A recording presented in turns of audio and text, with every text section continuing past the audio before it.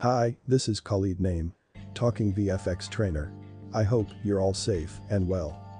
In this tutorial, we will talk about Blackmagic Fusion interface and its nodal system. Then, how to configure your first composite. Blackmagic Fusion is the most advanced compositing software for visual effects artists, used on over 1,000 Hollywood blockbusters and many TV shows, like Avatar, 300, Spider-Man, 2012, and more. It was created by AIN Software, bought later by Blackmagic, which currently publishes it under the name of Blackmagic Fusion.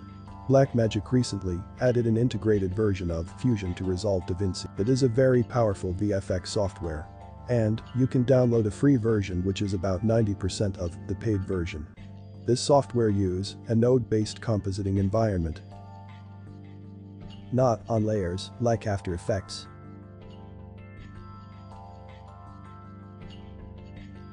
Let's start. When you open Blackmagic, by default, you have 4 main panels which have different types of specific tasks. The flow area, this is the flowchart. This is basically where all goes. Here you importing all sort of material, applying effects, creating your 2D and 3D scenes. 2 viewer panels. So, on these 2 panels, you can visualize your original footage, or you applied effect in the flow area to see the result.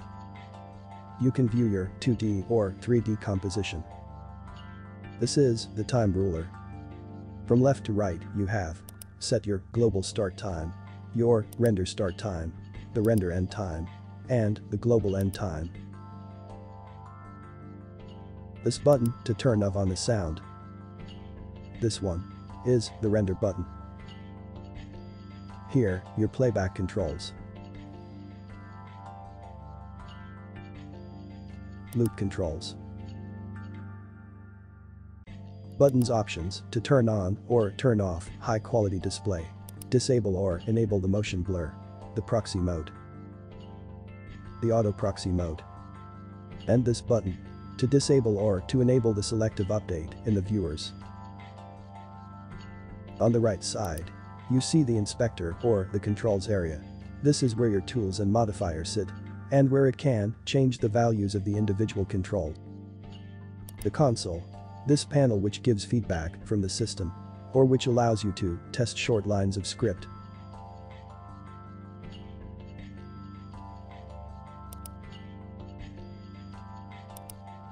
The Spline Editor. You take control of your animation using the Spline Editor. Adjustments to tween and speed of keyframes in the value graph, or speed graphs greatly improve the appearance of your animation.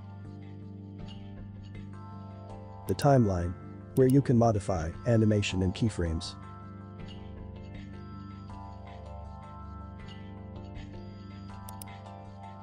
To bring some sort of material into Fusion to create a composite, you can do that in various ways. First one, I click directly on the loader icon on the left.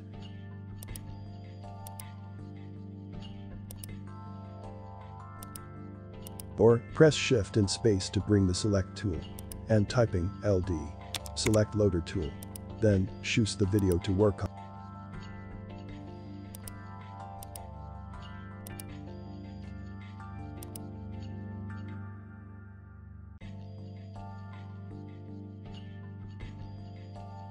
Or, just by dragging it directly from the Explorer, Fusion will create automatically a loader.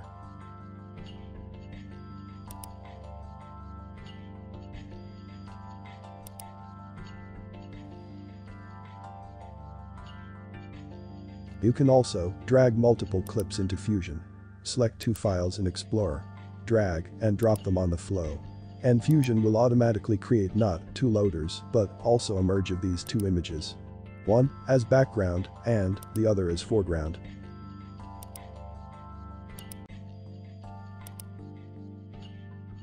The swapping merge node inputs, hit Ctrl T. To switch the display from 2 views to 1. I click on this button in To pan in any viewer, hold down the middle and the left mouse button, and move your mouse to the left or to the right to zoom out or to zoom in. To navigate in the views or in the flow area, hold down the middle mouse button and move your mouse around. Now, we have basic composition. Our dark room in background with a chair in foreground. So, now we will add specials nodes to adjust our scene. I add transform node to scale my chair a little.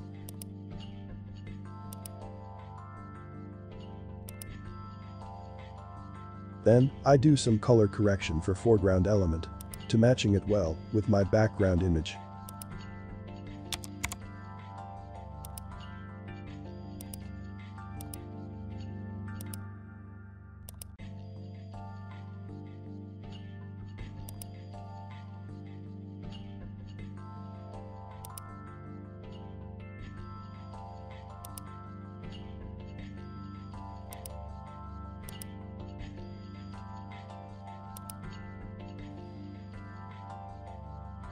Then, I add a ray effect to simulate the light coming from outside through the window.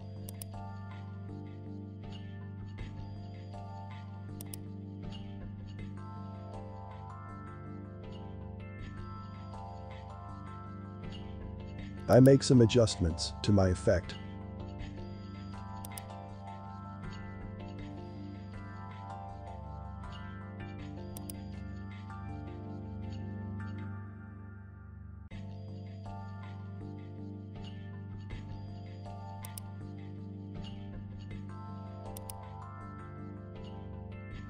I will add in crop lines to the top and bottom of my composition to give it a cinemascope anamorphic look.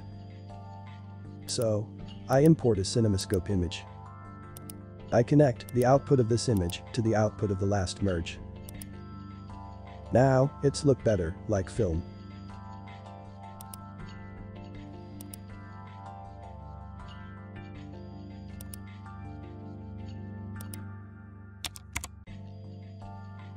I add a color corrector node to adjust the contrast and the gamma.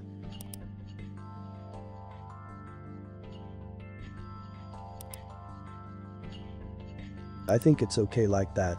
Now we will launch the final rendering of your first composite. So, we call a saver node. Click Shift and space bar. Type in SV. Select the node and click Add. Choose You Export Format and click Save.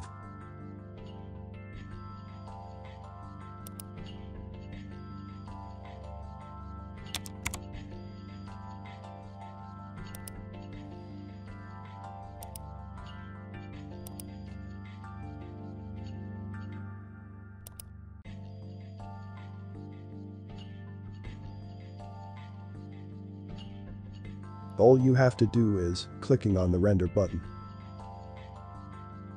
Set your frame range. Choose Final for your output render. Then, click Star Render button. As you can see, it's starting to finalize the work.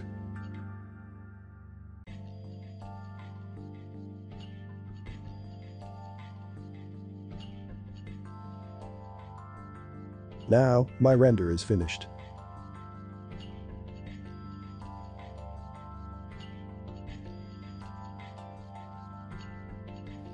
Like you see, here is the final result.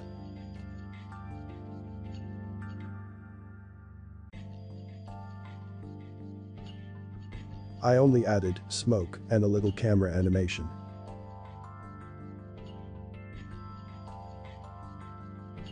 You will find the links for the elements used in this tutorial below in the description. If you have any questions, you are welcome. That's all. Don't forget to subscribe to our channel and hit the little bell button to get instant notifications when we upload a new series of tutorials for you. If you are new here and you want to learn VFX, this is the right place for you.